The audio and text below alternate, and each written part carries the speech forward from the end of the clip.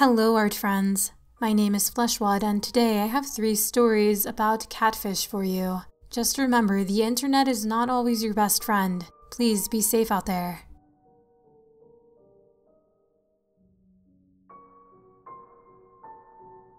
He just had to see me. Posted by u/CRH427. So this happened when I was about 14 or 15. It involves an in-person catfish meeting, so forgive me if it's misplaced. Like most kids back then, I was a pretty active MySpace user. Being a gay teen in 2006 meant there were few options to connect with other gay kids your own age. So I would frequently, and sometimes recklessly, turn to online platforms, MySpace in particular, to meet others. One guy I met on there seemed legit enough. Lots of photos of what was definitely a teenage boy. I talked to him on the phone a lot for a month or so. He sounded like a kid, so I wasn't suspicious. I decided to invite him over to my house. Don't try this at home, kids. And my mom, bless her, insisted on coming out to the end of my very long driveway on my rural, empty road to greet him with me. I thought it was overkill, but okay, I said. Soon after we walk out, a beat-to-hell white sports car from the 80s cruises up alongside my driveway. The driver was around 60 years old, plump, with a longish, scraggly hair dyed jet black, with white-gray roots coming in, and about 2 weeks of unkempt growth on his face.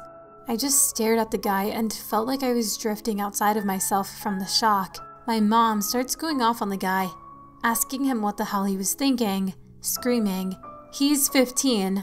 He rebuts a few times before saying, I just had to see him," in a bizarrely young-sounding voice, and tore off. Going back down the driveway felt like a 2-mile walk. Me saying nothing. I didn't know what to say. We called the police and gave them his number, but they said they couldn't do anything. For years after, we would often get a car driving by, blaring its horn in front of the house at 2 to 3 a.m., almost every night, and I've always wondered if it was him.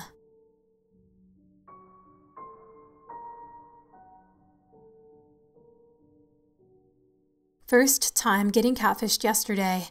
Posted by u/amorpowers. It was extremely the most traumatizing experience I've had. I was in this group on Facebook where people shared different kinds of stories, mostly funny stories. I usually post comments there using my dummy account, and most of the people there use dummy accounts as well. I had a fun conversation with this guy using a dummy account named Luffy, who claimed to be 21 years old. We exchanged messages on Facebook without actually adding each other. We both found out that we lived nearby each other, so we decided to meet up and have lunch in a mall near our school. I chose a place to meet where it's really crowded. Since I had a dress rehearsal for a play, he told me he would wait for me in a burger stand near our school. The night before, we sent each other pictures. I was excited to meet him since he looked pretty fun to hang out with. By 4 p.m., I stood beside the burger stand. A heavily tinted red car stopped at the street in front of me.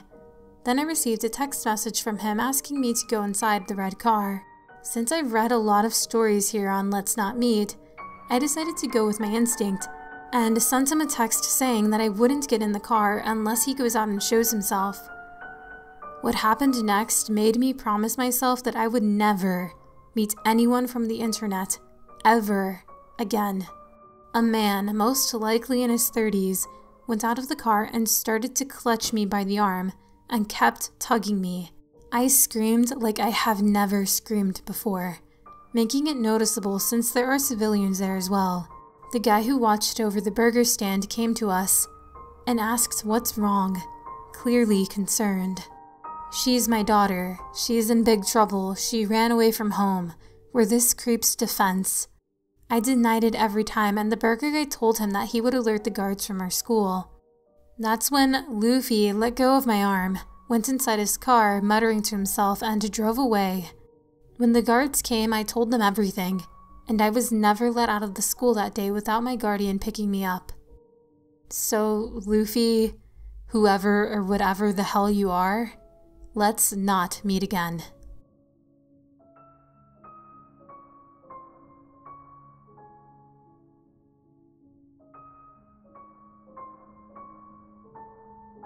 I was catfished by my former best friend. Posted by you/Bailey.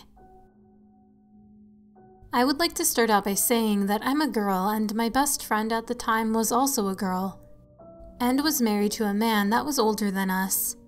When me and my former best friend, who we will call Leah, were seniors in high school, we had become very close. We would always be spending our afternoons together until her husband would get off of work. At the time, me and my boyfriend of the time had broken up. I was pretty upset about it, and she tried everything to cheer me up. About a month had gone by, and I was feeling much better. Leah had been texting me saying she wanted us to go to dinner, so I started getting ready. I was so excited to spend a few hours with my best friend.